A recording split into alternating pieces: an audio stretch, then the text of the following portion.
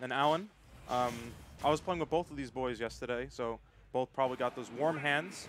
We got some space animals in the wrong game right now at Pokemon Stadium. So we got game 1, let's do it.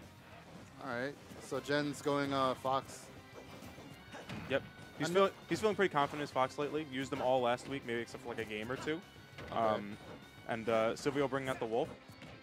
There's definitely a lot of nuances to this matchup, but to someone like me who doesn't use either of these characters, they're just going to flangle their legs at each other and see who's Nair wins, you know? I remember around the time of Genesis, a lot of people were saying that, you know, Fox loses to Wolf because Light lost to Zachary, right? To Zachary pretty badly. And then during the qualifier for the Summit, Zachary beat him again. So, I don't know. Light says he's... I've talked to him personally. He says he's not really a fan of the matchup, but he's getting better at it. So we'll see how the meta goes. Zachary is, could very well just be a god. Yeah, he's a god too. Yeah. Because both of these characters do have points where they excel, and I feel like they could both mess each other up. Because Wolf got things like down smash at ledge and back air kills super early, and both these characters have free edge guards a lot of times. Wolf's a little harder to punish, but Fox also can just do things like Nair up smash. So I feel like, there's definitely some stock trading that's going to happen. But Alan taking the first stock, Jen taking the first stock, and looking to build some extra credit here. I feel like one of the biggest things that Wolf has over Fox is that a lot of Foxes like to cross up with Nair, and he doesn't really care about that because he has up smash out of shield. And a lot of characters don't have a good up smash like that. Okay, so good. Nair F2. Oh my goodness. Waiting for the roll and then tossing him off. Jen's moving right now. Both playing chicken with shields, and then we got some neutral. Oh, caught the jump. Once Fox reads the jump, man, that's when you're in true disadvantage, you know. Good. We got ledge. F tilt and Fox explodes. He explodes, yeah. Yeah, that was bonkers. Okay, so Silvio taking that first stock, 91%, 100% doable.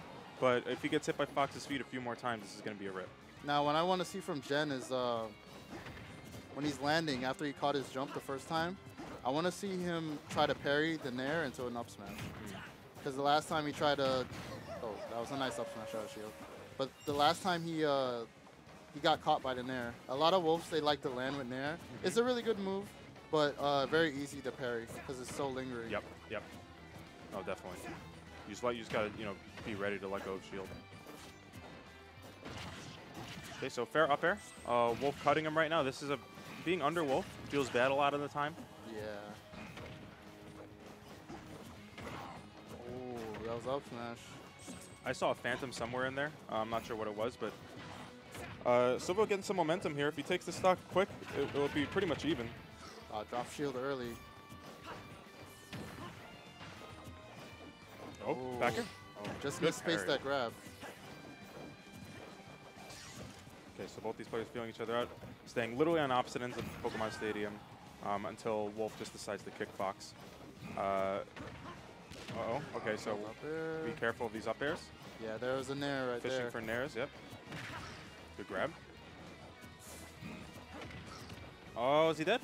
Okay, good grab. Okay, what do we got? What do we got, a ledge? Nice. Fox short hop back air at ledge applies pressure to pretty much every option because does regular get up, hits his shield. Good shield damage. You can just do it again. If you jump at the wrong time, you get hit by it and you just die like we saw there. If he rolls, he's in the position to grab you if you shield out a roll. So or up smash. Yeah, or up smash. So Light always goes for up smashes if you roll in. All right, Kalos, really good stage for Wolf. One of his best, I would say his best stage. I know Seagull Joe likes that stage. Why would you say it's his best stage? Because of the walls? The walls. Also, he can come down with Nair from the platform. He has good blaster pressure on this stage. Oh, yeah, I see it. It's like the safety of the platforms when he needs it, but also it's just FD. Yeah. Okay, so good fair. Okay, what do we got? Nice empty hop grab. Good backer. Okay, so trying to get a crazy down smash. That probably would have taken the stock, honestly. It would have taken it, yeah. Caught the jump. Cutting him. Resetting the nooch. Yep. Oh. I don't know what that dash attack was. Probably was going for some sort of jump attack. Okay, waiting for the landing. Good parry. Side B, not taking the YOLO stock. Gen taking that punish to the bank, keeping him in the air with up airs. Fucking, he pulled ahead in percent now, so we got Tilts, back air. Gen with all the momentum. Until that move violently hits Fox. So we got down smash. Good schmangle from Alan there. That nair throwing off Alan's, he was trying to parry. I think a fair. Yeah, caught the jump. Yep, caught the jump with up smash. That's like a Fox classic at this point. Sometimes you just do it. I think Jen's catching on to the fact that every time when he approaches him, he always jumps. So he's just catching him with something. Yep, so I'd be interested to see if Silvio can do something to adapt here where instead of jumping, he just stays on the ground with his approach somehow. Yeah.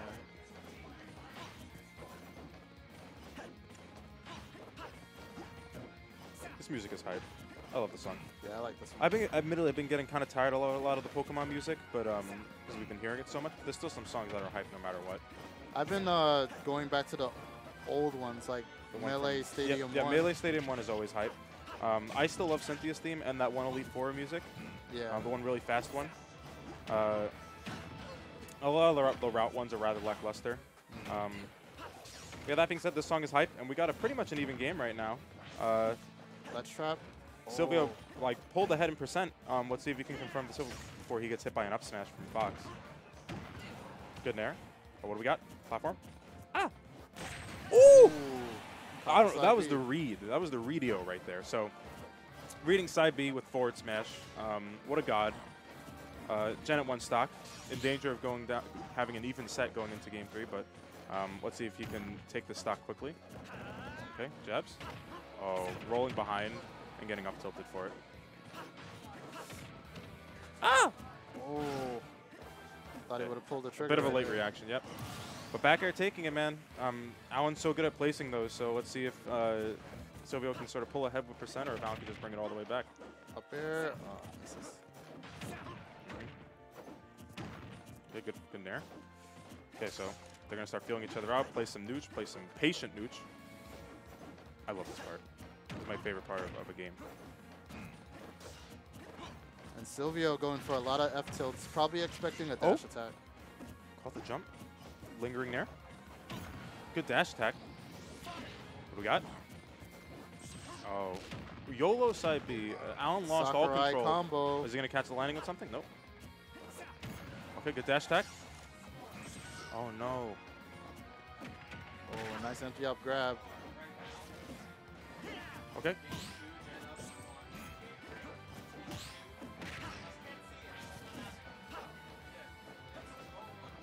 Oh, good footstool. Ah! Oh. There. Oh, good idea, but just misplaced it a little bit. Catching the jump with up smash.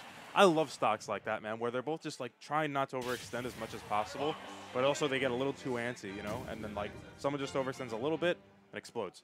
Yeah. That's so hype. Okay, so yeah, that placement on the back air was amazing, but then Wolf just loves to jump. Probably was going to throw out an air or a fair. Good set. Swift 2-0 from Alan. So he's going to be moving on.